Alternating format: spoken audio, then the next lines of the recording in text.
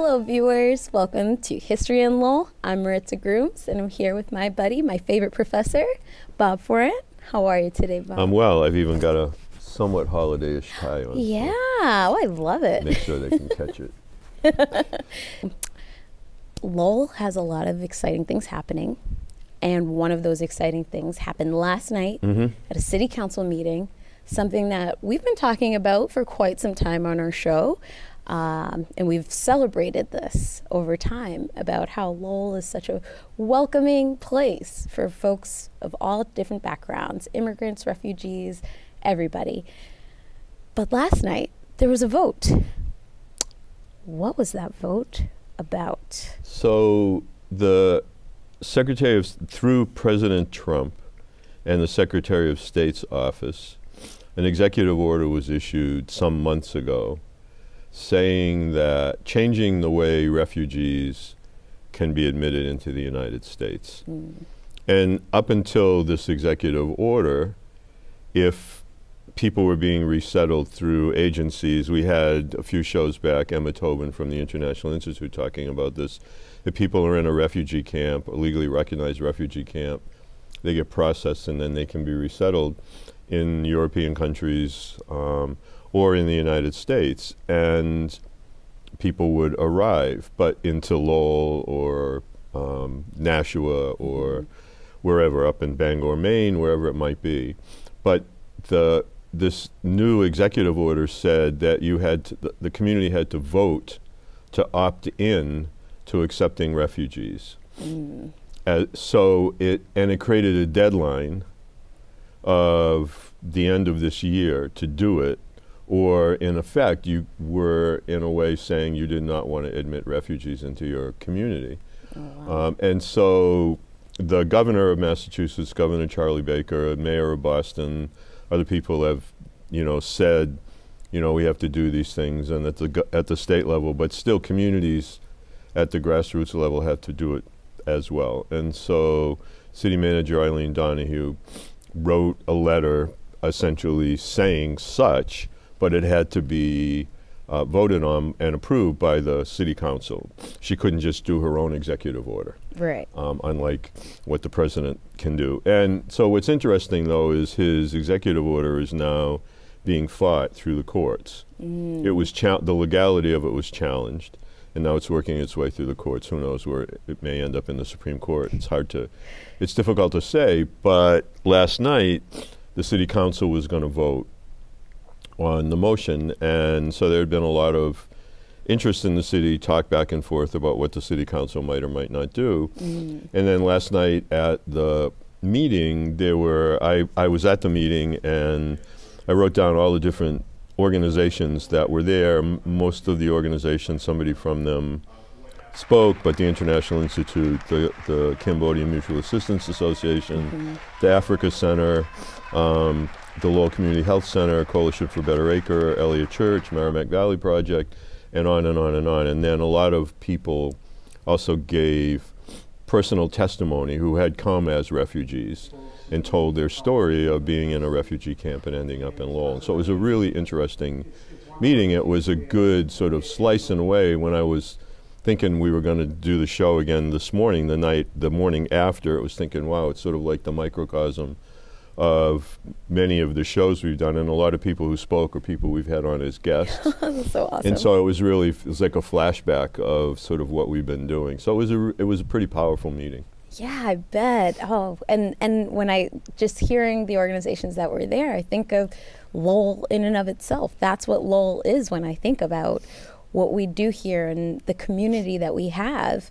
All of those folks are affected by this. We are affected by this directly, and our wonderful, wonderful Mill City is affected by this directly. Yeah, and the room was full, even though it was still icy and snowy. The gallery was full as well in the upper balcony, and it was totally packed on the downstairs as well. And so it was really quite remarkable. I found it really, I found it uplifting in a way, considering the sort of debates and arguments we've been having in the country on what to do.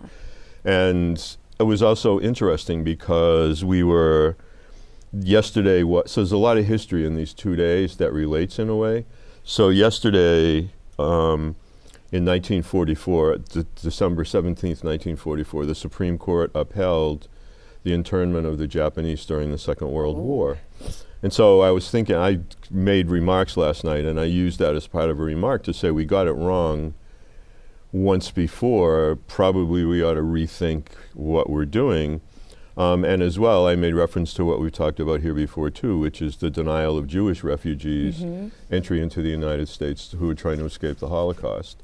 And both of those two things, that denial of Jewish refugees into the country and then rounding up Japanese American citizens as well as legal Japanese immigrants in the country and putting them in internment camps, are really these blemishes, if you will, on the history of the country. And so even though Lowell didn't do either of those things, Lowell had an opportunity to take a vote that would really be interesting in the context of this larger history, and to not vote yes would have been a really interesting sort of statement. And so I've been hiding the punchline, but the vote was 9-0 in favor of the city manager signing the letter. So it was a really pretty powerful statement from the city council. Yeah, and especially we know that this isn't always how things look for our city council. It's not always a unanimous vote for, you know, our immigrants and our refugees or our diversity.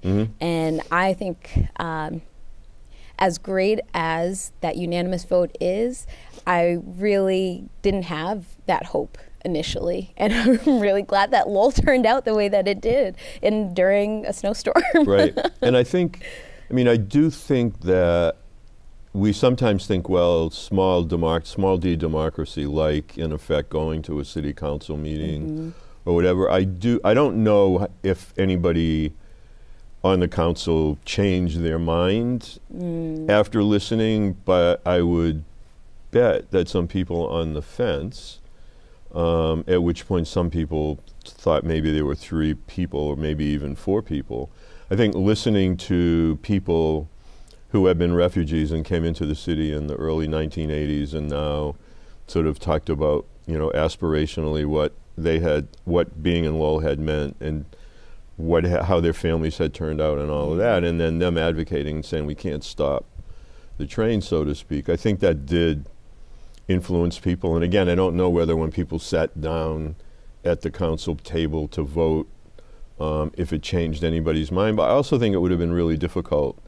On the other hand, in the flavor of the room and the sort of building of the testimony and what people were talking about, it would have been difficult for somebody to say no, I think, at that particular juncture. So there is something to be said for the council having that process whereby people can speak on motions and try to at least get a story on the record. And so that was good. I mean, I again, sort of like I didn't want to drive down off of my hill in the snow, but I also felt like, no, I really needed to testify. I needed to be there. And I also wanted to see. Right? I mean, I could have watched it on TV. That's true too. But I wanted to see. I wanted to be I guess, you talk about being witness, and so I wanted to be witness. Especially too, I feel like everything that we've talked about, your background, this is kind of like a moment in history. Right.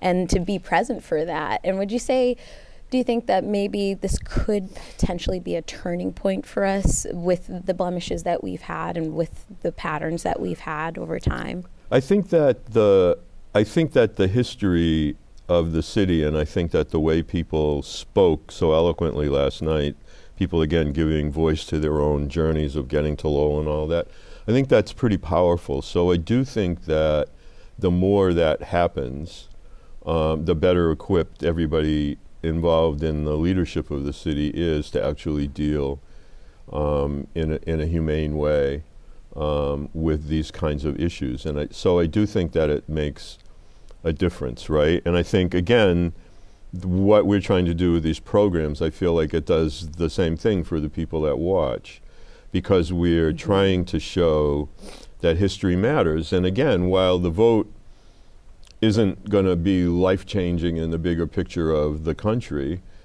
it could have mattered to a lot of people if it had been, even if it had been like 6-3 or 5-4, but passed. It would have been a message in a way that half if you will, of the leadership of the elected leadership of the city felt differently about who these folks were. And so do I think everybody, you know, that we had our own little Christmas miracle on on Merrimack Street last night? Probably not. I don't think there were, but I think some people maybe had an epiphany of some sort, keeping in the religious Christmas whatever mode of the day. But again, so, you know, when I started thinking about all of this to talk about this last night, also yesterday is the day in 1951 that Paul Robeson and other African-American leadership of the country, 1951, went to the United Nations with a resolution claiming genocide against African Americans in the United States, to put that case before the UN for reparations. And, you know, again, stuff that we've been talking about. So I was thinking, wow, look at all these, the confluence of these things, right? On this date. That on the 17th is internment's okay legally. And then just a few 7 years later, here are people petitioning the UN about African American genocide. And then I looked this morning, which I should have remembered but forgot. Sometimes it's hard to keep all these dates, but this day in 1865 is when the 13th Amendment is ratified, ending slavery in the United States. So there's this whole like confluence of things. And today also is International Migrants Day. Get out of here. So these 2 days epitomize in a way like what was happening in the city last night, and really, for me again, sort of located Lowell in this really interesting continuum of history, right? We think sometimes, well, it's just Lowell. But Lowell is in all these things Lowell is in the middle of in one way or another. From the beginning, it seems. From the beginning, So it was just, again, all in that little space of time. It's really pretty fascinating. Oh my goodness. I'm like kind of overwhelmed with that confluence there.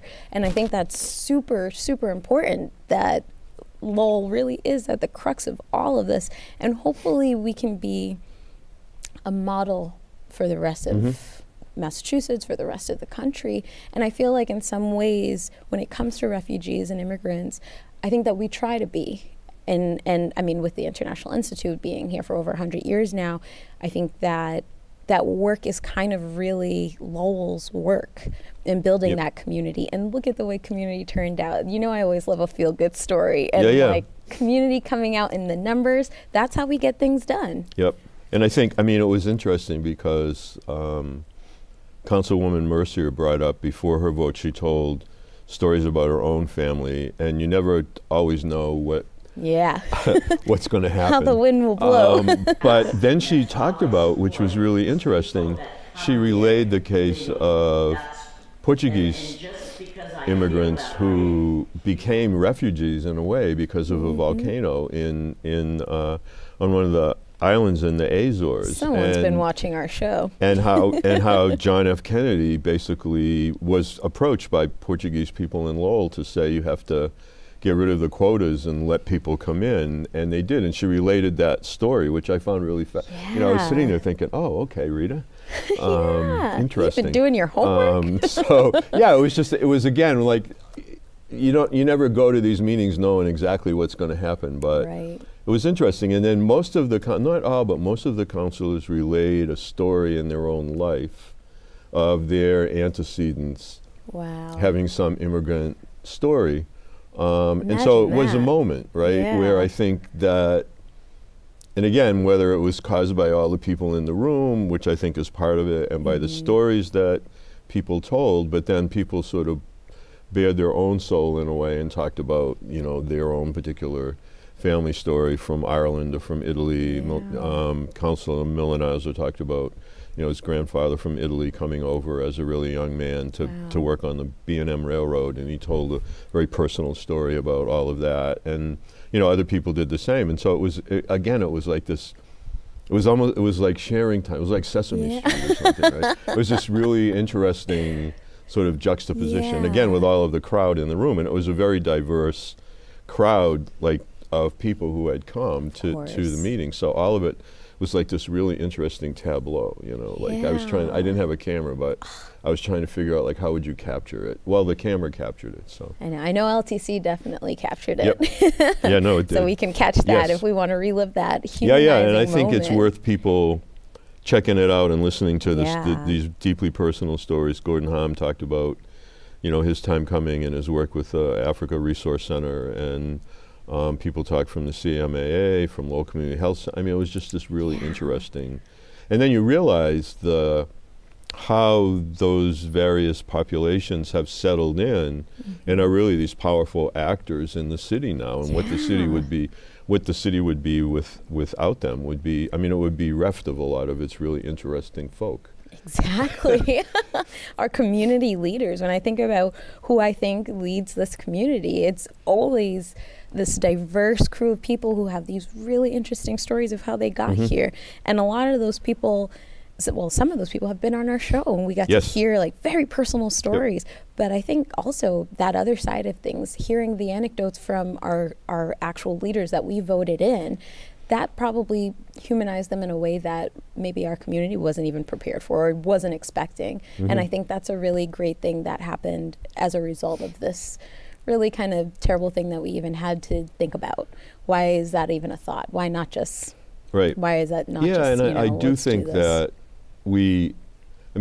I'm working right now on writing a history of Lowell immigration, and I think that the more I work on it, the more you can sort of see this story, right? And you can see the evidence trail, right, of second generation becoming more involved in the city, and then usually it's the grandkids that are like running for office, and you could hear that last night when people were talking, you know, that their grandparents would be proud of them, that they were elected to the city council or whatever. And so you can see that, right? And then when you listen to everybody in the room, they were laying the same trail out, right? A lot of them are not like third generation yet, right? But they are second generation, and there's some third generation. And so we're starting to see on the Lowell City Council somebody like Vesna Noon, and then other people elected to the council and the school committee in this last election.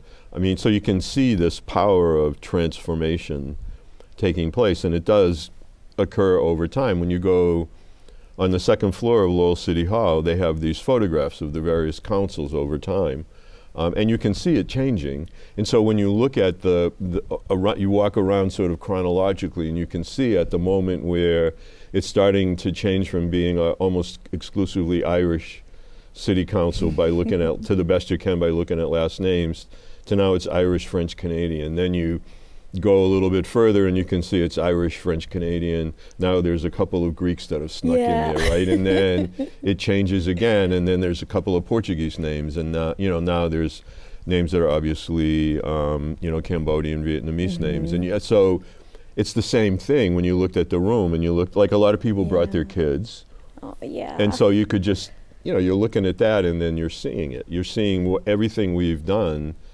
with the program and talking about this history. It was like live last night. Wow, talk about a cumulative exam. Oh no, right. I could have told my students to come to the room and write your essay based on what you saw. It would, it's like history, living history, right? And actually, it's a good idea. I think I'm teaching immigration history in the spring. I might want to use that part of the meeting where people told their stories as like a thing to watch. Totally. In the class, because it was deeply personal. It was very moving to listen to people, and the fact that people got up in front of a room full of, for the most part, strangers to them, and told these difficult stories was, people talked about losing everybody in their family, but maybe them and their mom, or them and an aunt or whatever, and ending up in Lowell. Wow. That's pretty powerful. And refugee stories are not for the faint of heart. I don't think most of us could even fathom just the devastation and the loss that comes with that, and then having to rebuild from scratch. And we talk about it all the time, and we have wonderful organizations like the International Institute that help, but after that period of time, now you have to kind of fend for yourself. And you have about a year of resources through the International Institute, and then you're supposed to be working and being able to pay your rent. And I mean, I talked about, in what I said, I mentioned the story. I didn't use the name, and I'm not going to use it here, but a student of mine who wrote her family history in my immigration history class, and because she wanted to figure out like what the deal was, like how she ended up here. And her mom was in a Vietnam refugee camp. Her dad was in a refugee camp after fleeing Cambodia. They didn't know each other. They ended up meeting in Lynn after being out of refugee camps, ending up in the United States and migrating here and there, and then ending up in Lynn, getting married, and then moving to Lowell. And so, again, it's a very Lowellian kind of a story, right? And so she went through this entire sort of family history in writing her essay. And then it turns out, which she sort of dropped the punchline later, was that she has 3 sisters who are also students at UMass Lowell. And so there's 4 sisters in this family. Wow. They're all at UMass Lowell. They have a younger brother, and they decided they didn't want him coming to Lowell. I don't know why, but coming to UMass Lowell. But anyway, so I'm not sure where he has. I think he was a senior last year, or maybe he was a junior at Lowell High. But anyway, it's just, again, part of this, you know, this really powerful sort of story. And in a good way, I mean, because we can get suckered in a way to the sort of the American dream story, right, and the, like, all immigrants make it and everything, which isn't obviously the case. But these are powerful examples of when we get it roughly right. Not that it was easy. As the first Cambodians came to Lowell, there was a lot of opposition and a lot of struggle and heartache for people, but nonetheless, they persevered, and here we are, you know, some 30 years later, with them taking leadership positions in the city, very much like French Canadians or Greeks or Portuguese, you know, whatever before them. I always think about those Irish canal diggers. Could they see that maybe, you know, a couple of generations later, they would be leading the city, being on the city council and leading the way, and then leading the country. I bet there's no way that as they're taking that hike from South Boston all the way up here to work, right? That's the thing, right? I still can't believe that. That sounds so wild to me. But you think of those stories that we've been telling here this whole time, and how I just can't get over it, and all of it culminating in last night. And in a way, right? I mean, and I don't think people know, right? I mean, in my own story with my grandfather coming as a really young, like 14 years old from Italy and whatever, I don't think people like project out that, you know, the grandson me will be sitting here doing this, right? I don't think people, I think you, aspirationally, any parent, I imagine, I mean, I can't speak for all parents, but parents I know all want their kids to do better, whatever that means. Be more economically secure, be more healthy, be more socially secure, whatever it is, right? You generationally want to do that. And in the larger story of America, I mean, that's certainly the case to a degree, right? Although now it's up for grabs again, because I think with widening inequality and other things we've talked about, it's not so obvious anymore that your generation is going to do better necessarily than, and certainly kids that are in college now that are coming away with huge debt and such, it's not always clear to me that they're going to do better off socially, economically than their parents and their grandparents did. I don't know. I mean, my generation was blessed by having the generation before ours benefit from the GI Bill and from all these other things, that when the country didn't mind thinking that we should have these big social programs that will help people, and that will, you know, uplift the entire country at the same time. Now we're fighting about a shrinking pie, and if we're not careful, we fight against each other for a smaller slice of the little pie. And then we end up with things like last night, but fortunately that's not what happened last night. The opposite happened. And that's so beautiful. And the stories that came out, it's like we're all just trying to get a piece of the pie. And let's just bake a bigger pie for everybody. Right. Well, let's not have the president's Star Wars, whatever it was he wants in the budget, Space Force. Yes. He watched Spaceballs, the movie, maybe one too many times. We shouldn't let him get ideas. It's dangerous. You know, and I think about that too, those young people, right, that were there, like the generations that we're talking about, and how this generation right now, folks like me who are swimming in debt, but, you know, we're just trying to make it. And I see, you know, thinking of Lowell as like a philanthropy town too, right? Those young people that were there last night, those are going to be the people who are going to then make it a better place again, and hopefully their generations will be the leaders after that. And I feel like that's that's the kind of thing that I see in Lowell happening. Right. And we go through those cycles, right? Like I think about when all the tech was coming here, and then when it all died down, and all of the times that we were a ghost town.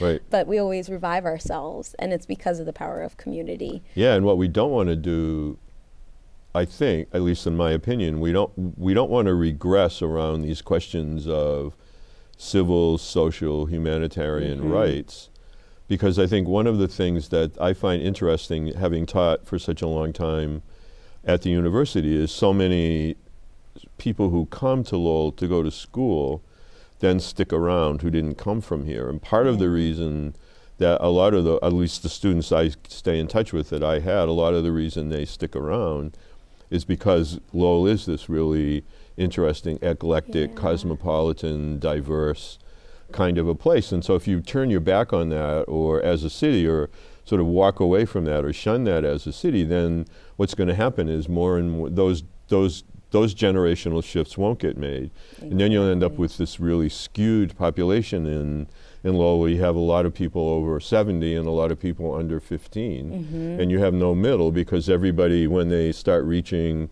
sort of their economic earning potential and whatever, they leave. Skedaddle. And so it's really incumbent on the city to create the atmosphere that will, that will do that. I mean, and I think that's the large question still in front of the city is the schools. Yes. Because I think the thing now that's a stumbling block to keeping people in town over time is the quality of education. Certainly I think people are struggling around those issues of budget and such, but this affects immigrant refugee kids, and it affects all kids. So if you're improving the schools for any particular grouping of people, you're improving the schools for everybody. Exactly. So again, we can't look at it as, well, if you get stuff, I don't, right? And if we can sort of keep that in the forefront through the start of the next decade, we'll be way better off. Yes, and maybe this is a really great way to end this decade on that, on that note. This is our last story of this decade. Wow. This is a heartwarming story. Wow, Lowell did it again. We could say that. We could, and I think it's, I criticize our local government a lot because, well, we live in America and I have the right to do that. And but I think that with all the criticisms and all the things that can be said about our local government, I think last night was a really great example of a step forward in the right direction. Absolutely. And maybe, them listening to all the anecdotes and sharing their own, maybe there was a bridge built there, and hopefully we'll be able to meet in the middle. A bridge not too far. I was just going to say, maybe Lowell has enough bridges. I don't know. We need one more. Or two. Construction for the next decade. But it really is one of those impactful things and a heartwarming moment. And I'm grateful that we could experience it right now. And with all of the things going on in the world, in our political climate, and all the things that we're not really sure about, this is a really good thing. So, yes, I agree. Thanks, Bob. And so it goes. Happy 2020, everybody. Happy 2020. Thank you, viewers at home. This was History in Lowell.